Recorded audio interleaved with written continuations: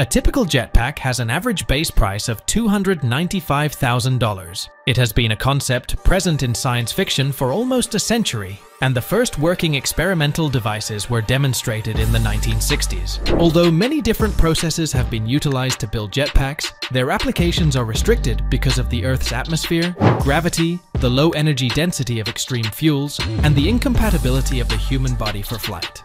As a result, jetpacks are mostly employed for stunts.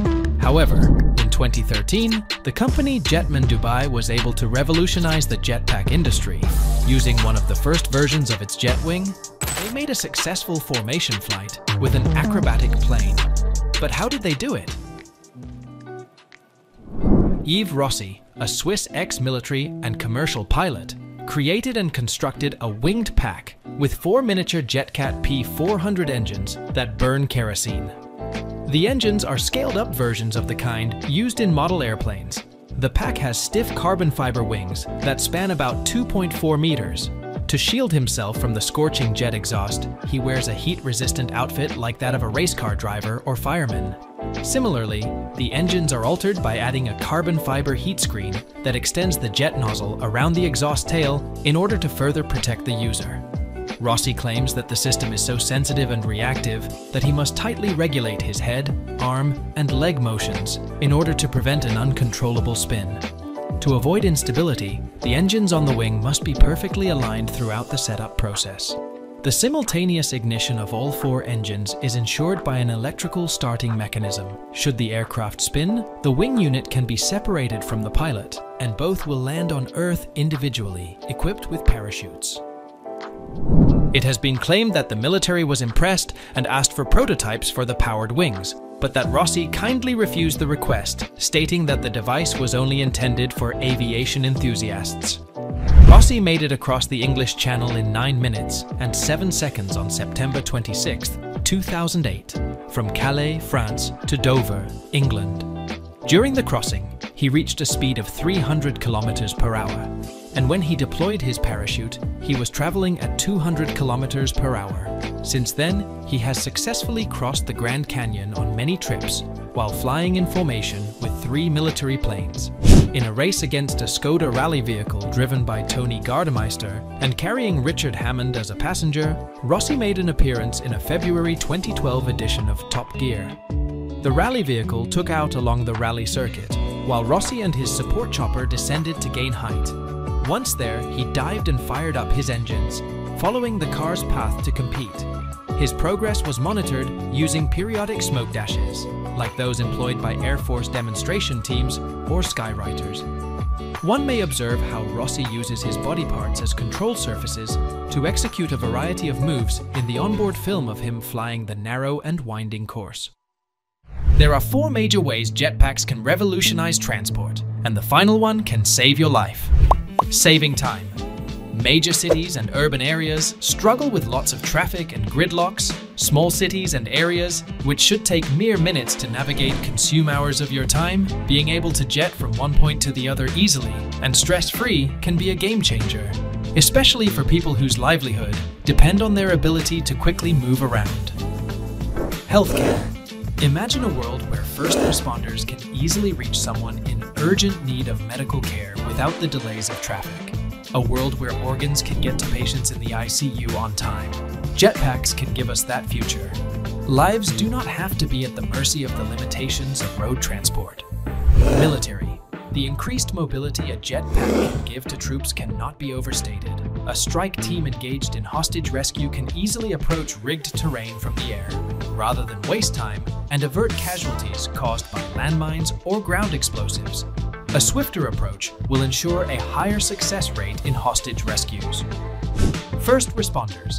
A police officer responding to an emergency distress call can quickly reach the scene of a crime in progress, potentially saving a life or catching a criminal.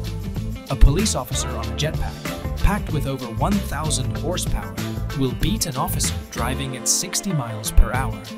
In these situations, every second counts.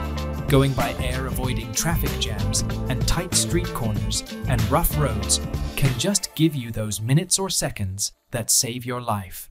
Jetpacks are so awesome. Why aren't we flying around in them? The restrictions on the popular use of jetpacks in our everyday lives is due to limitations placed on us by physics and anatomy, not by inadequacies of scientists. Let's break it down. To move in the air, you need to push your weight in the air while constantly resisting gravity. That requires a lot of energy. The most efficient source of energy we have to create thrust like that is fuel. To stay in the air long enough to cover reasonable distances, you need to store more fuel to burn. That would make the jetpack heavier, and the heavier jetpack will require more fuel. It's an endless cycle. Airplanes use the principles of aerodynamics to achieve sustained flight, and manned rockets are very big. The Apollo missions used huge Saturn V rocket, the majority of which were just fuel needed to get to space in the first place. That's many gallons of fuel to send into space, an object about the size of a minibus. Also, there is the issue of regulations to ensure safety. Are we ready for mid-air crashes? Crashes into homes, hospitals, schools? A sudden mishap in mechanics or fuel will endanger the lives of not just the flyer, but others too. So will we ever fly around in jetpacks? Well, it's hard to say because jetpacks might kill you, just as it killed one of its biggest fans. But first, the human body is not built to withstand the pressures of open flight.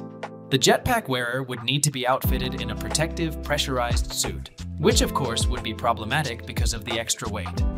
Also, you would lose your legs. 2 rockets blowing extremely hot flames pointed directly at your legs isn't ideal, the movies lied. One of Dubai's famed Jetman pilots, Yves Rossi, was killed in a crash after failing to deploy the emergency parachute attached to the winged engine strapped to his back. The investigators said video from the crash appeared to show him lose control and go into a backflip, hovering some 800 feet off the ground. Such backflips are common when wearing the wings and recoverable if the pilot thrusts forward through the flip, the report said. Refet had experience coming out of those flips in the past, but at higher altitudes, this accident led to his death, and many began to wonder if jetpacks may ever be safe for commercial use. But there is hope! Jetpacks seemed impossible up until the 2010s when startups finally released functional models that anyone could learn how to use. Flight time currently has been extended to around 5 or 6 minutes, and the limitations of this technology are constantly being pushed to the extreme. As we roll into the late 2020s, we will see increase in the level of adoption. Also, more extensive regulations on jetpacks will be rolled out for legal and safety purposes. For example, at a cost of $4,950, Jet Aviation is offering a 2-day training course for their JB-10 model, which the Federal Aviation Administration has approved. For safety purposes, trainees are tethered by wires to a large metal frame to prevent them from spinning off uncontrollably. The long-term impacts of this trend may include the creation of new aerial sports, changes in domestic airspace regulations, the emergence of novel criminal activities, and the transformation of travel and community structures. So it is safe to say your grandkids might grow up in a world where jetpacks are a standard means of transportation.